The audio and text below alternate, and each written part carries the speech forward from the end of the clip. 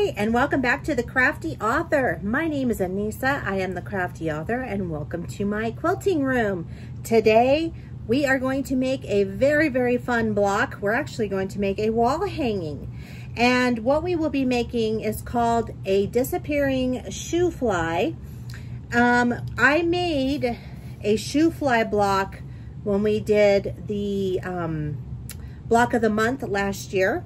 And so if you need to learn how to do a shoe fly, I'm going to show you anyway, but if you want more in-depth instruction, you can check that video out, and I will post that at the end of this video, so make sure you stay tuned because you'll be able to catch it there. This is what a disappearing shoe fly block looks like. We are going to be making a wall hanging out of this, so I'm going to make 3 more blocks. I am using some really cool Tula Pink fabric that I have, that I purchased on my trip to Arizona a while back. And so I just decided to incorporate this because it looks so cool. So we are going to go ahead and get started. I will put the cutting instructions down below in the description box. I will also put them in the comment section and pin it to the top. All right, so here is my panda fabric that I'm going to use. I'm going to go ahead and fold this up just because it'll make it easier for me to cut this. Now, again, I'm using an QUILT Go. So I'm just going to go ahead and measure 6 inches because that's really all I need for this to fit on my cutting board. So I'm going to be cutting a 5-inch square. Now I could just cut them at 5 inches here, but I find it easier to cut and more accurate to use my QUILT than to use just my rotary cutter. So here I am with my 5-inch board here, or my 5-inch die. And I'm just gonna place my fabric that I just cut at 6 inches. I'm gonna cut it right here. I'm gonna lay this part down. I'm gonna lay right down at the edge of the selvage here. So this is all that it's gonna cut off, is this selvage end. And then I'm going to fan fold this. So right here now I have 4 pieces if I were to cut it there. I'm going to fan fold it again, and now I'm going to get 6 pieces here.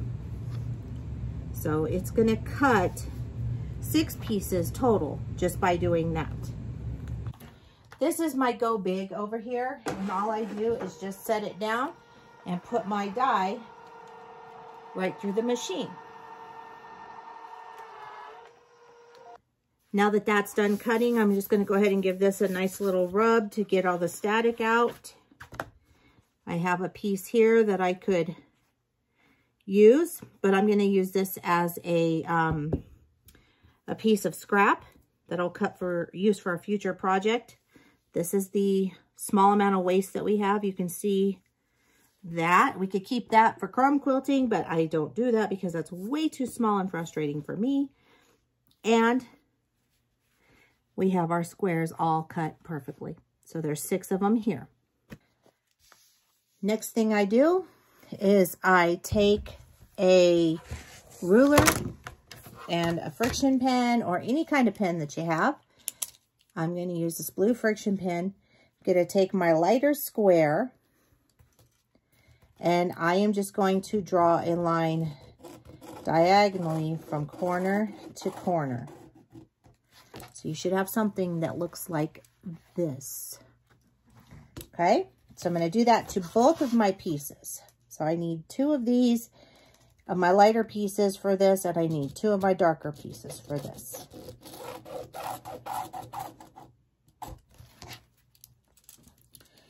Now what I'm going to do is take my one of my dark pieces, and I'm going to put these right sides facing each other.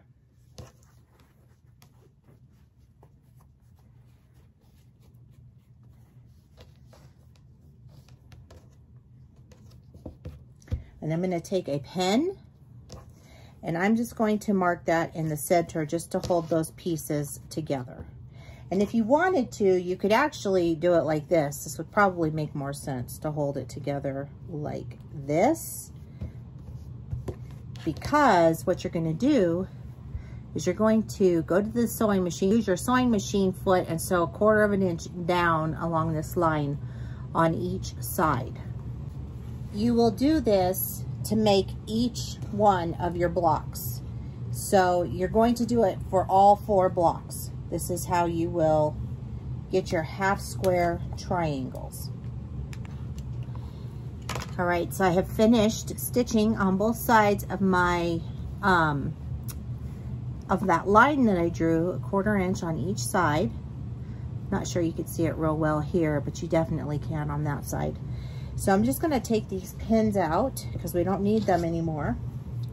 And now what we do is we're going to take a ruler.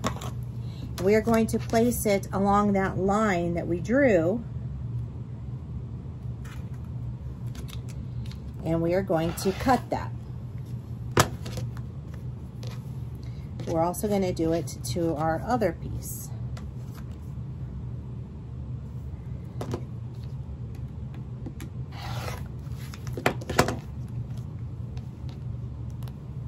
Now we have half square triangle. We want to push this to the dark side, so I'm just going to open this up and finger press just so you can see what this looks like. So now we have something that looks like this. So now we're ready to square up our half square triangles. We're going to square these up to 4.5 inches.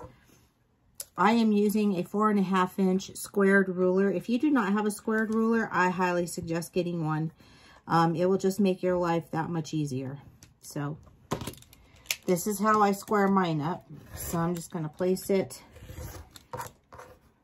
on here with the diagonal line on my seam line. I'll show you this again.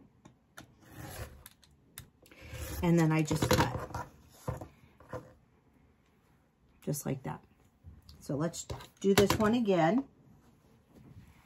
This one is not squared up. We're going to take it and we are going to line up this center line right here on our seam. Right there. And then we just give it a cut.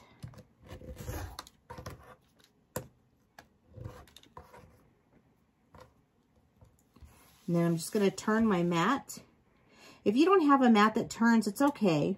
You can still do this on your mat, but it is easier if you have one that does turn. Makes it easier for squaring a lot of things up. And that's how you square up your 4.5 inch square.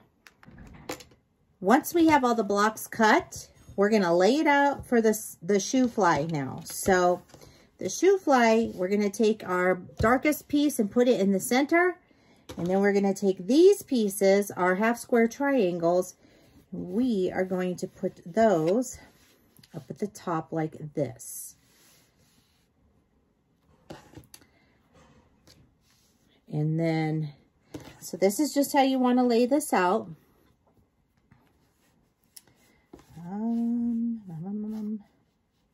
I can never remember how to do this. I always have to work at laying this out. Okay, so you want your designs, your lighter ones, facing outward and outward towards the down area.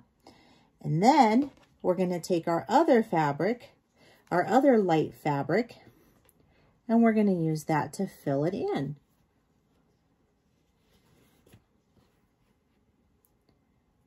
So you'll need 4 of those. And now you should be able to see the Shoofly pattern popping out here. And you could just leave it like this if you wanted to, because this pattern is really cool looking, I think, all on its own.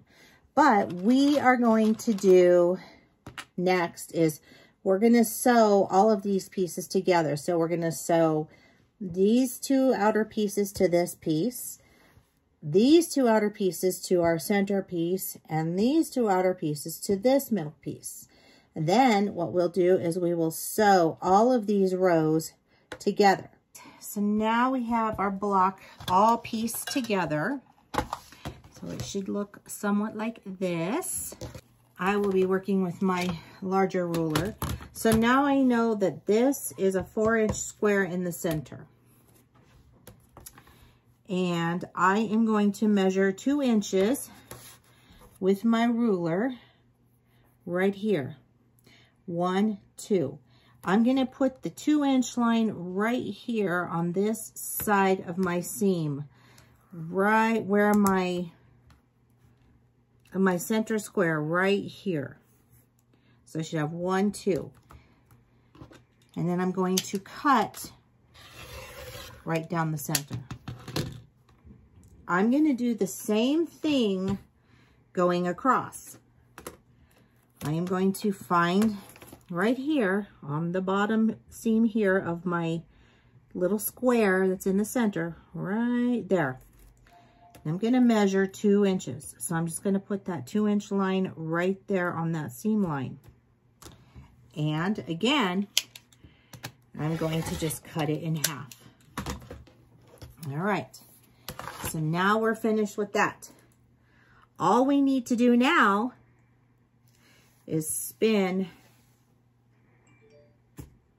our bottom one and spin our top left one square. And now you have the disappearing block. This is what it looks like when you've spun it. So you're just spinning this top one and you're spinning this bottom one here. And that's how you get this design in your block. Then all you do is go to the sewing machine and sew this piece to this piece, right sides facing each other with a 1/4 inch seam. You're going to do the same thing with these 2 blocks, sew them together, and then you'll sew both of these rows together with a 1/4 inch seam. I now have all of the blocks completed. So now I'm going to lay them out in the way that I want them to be. So I'm just going to go ahead and do that right here. Now I could lay them out several ways. I could lay them out with our arrows going this way, or I could have them going this way and this way, or I could have them going the same direction if I wanted to, and that would mean that they would all be going down like this. But I think I'm going to go ahead and just turn mine this way. Actually, I should do it this way so you can see the pattern here. So this is what I will do here. Just do it this way. And then I am going to do the same thing here.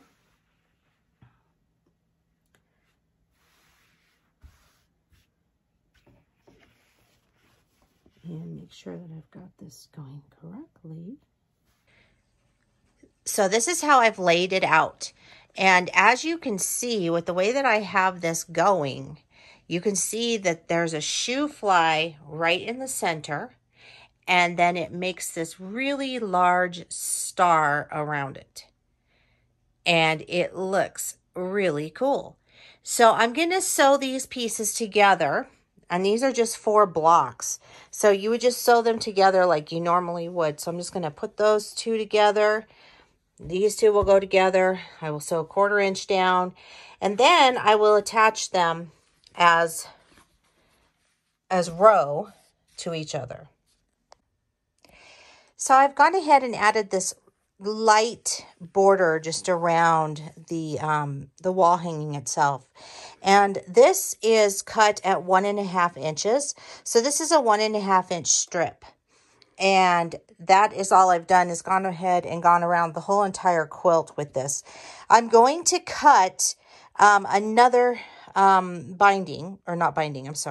border. And that one is going to be cut at 2.5 inches. So when I sew it on here, it'll be a 2-inch border. And so I'm going to do that with a darker color. I'm actually going to do it with this fabric. I like the way it makes the colors pop out in this.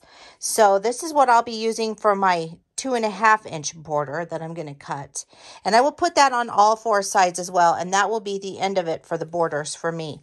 And then what I'll do is I'll sandwich the quilt or the wall hanging, and I will quilt it, and then I will bind it.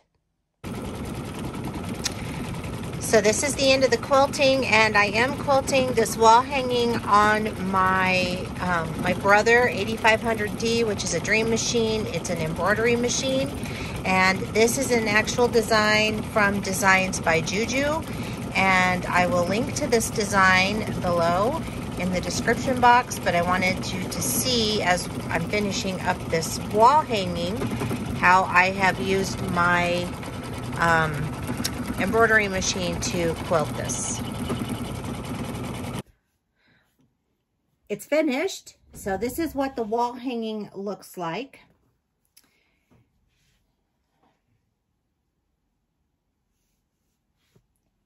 So this is the disappearing shoe fly. So if you decide that you want to make one, then you can. I quilted this on my embroidery machine with the Designs by JuJu, which I showed you, so I'll link to that.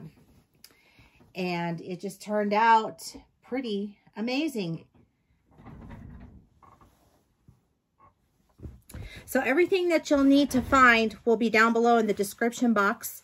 Also, wait till the end of this video. You will be linked to all of the videos, including the original Shoofly block pattern that goes into more detail on how to make it. And if you'd like to follow me on social media, the links are down below in the description box. Give this video a like. Don't forget to subscribe. I upload awesome new videos every Tuesday and Friday. And keep on crafting. I'll see you guys next time. Bye-bye.